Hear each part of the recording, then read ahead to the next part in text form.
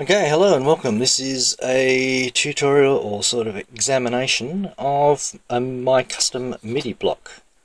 I'll give you a little bit of a quick tour. It's got two MIDI DINs on it. One is for MIDI in and this one's for MIDI out. Now this is a bit different because it requires some slightly funky wiring to get it to attach to the patch block at the end of your chain.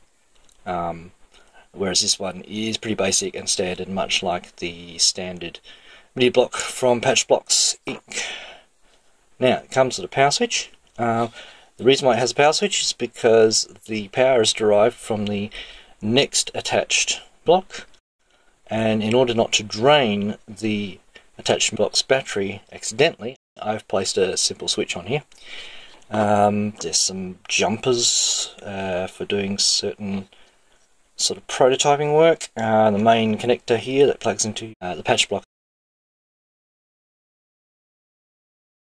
So let's just pull the bad boy apart and show you how it's made. Okay, 3mm screws.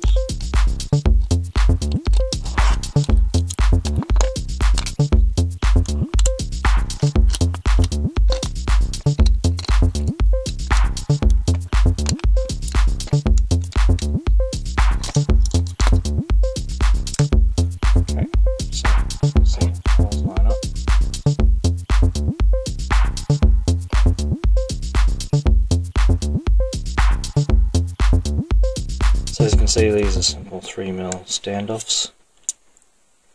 You could use steel as I've used here, or you could use, sorry, they're brass actually, nickel plated brass, or you can use plastic, nylon. It's quite a good choice.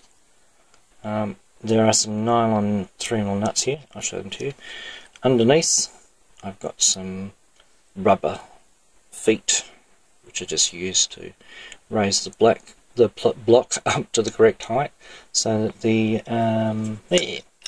those guys line up perfectly with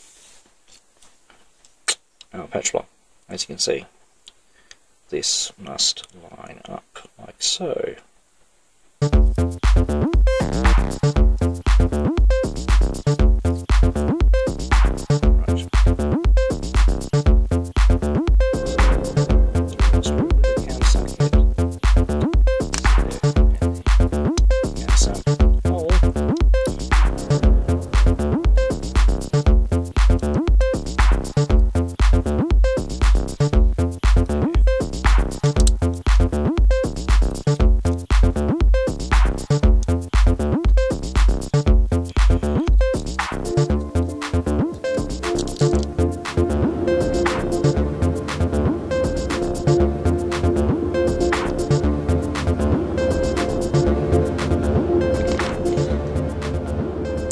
Right, so the interesting bit, this is the circuit board. This is the circuit. It's a pretty standard MIDI circuit based on this 6N138 Optocoupler here, and it's a pretty standard circuit. You can see I'll have the circuit diagram attached as a link to this video.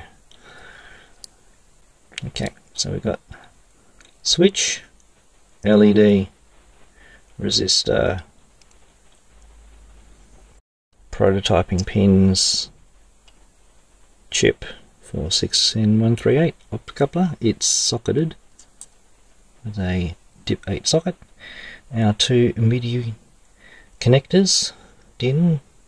These ones are PCB right angle connectors.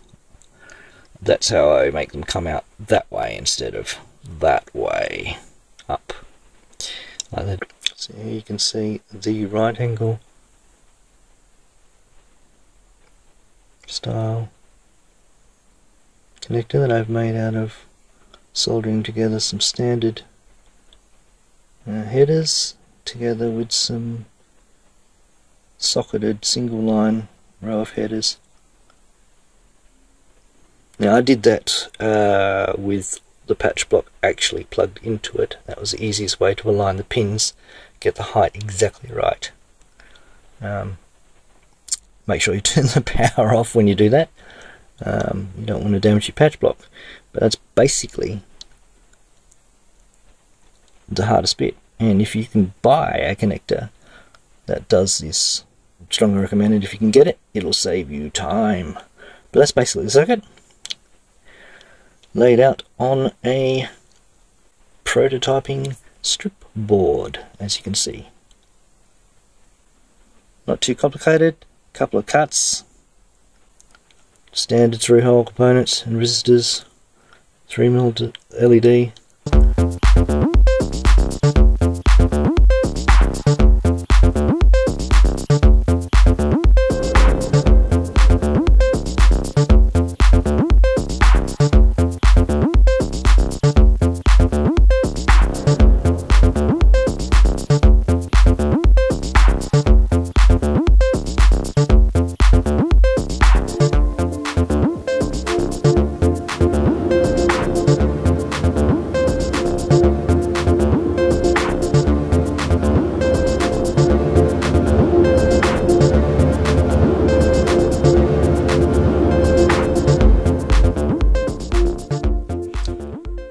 Now I made these plastic perspex sheets. What I did was get 2 pieces of perspex. It's 5mm, I believe, perspex. Cut it into 2 roughly the right size shapes.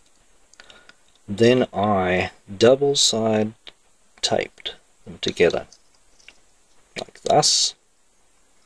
And from then on I pretty much worked the shape with them attached to each other, which is how you end up with 2 perfectly aligned ones. Now I used a belt sander. You can use sandpaper, files. Well, I started with the bandsaw, to be honest. First I started with the bandsaw. Start again. So I put these 2 together, double-sided tape, and then I taped / glued a template to the piece, and then I ran it through the bandsaw. Then I ran it through my belt sander to get all the surfaces exactly nice and smooth.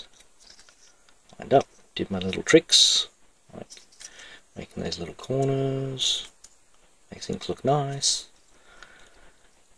And then comes the tedious bit, which is lining up all your holes. Now I advise that you use the template, which shows you the position of all the holes.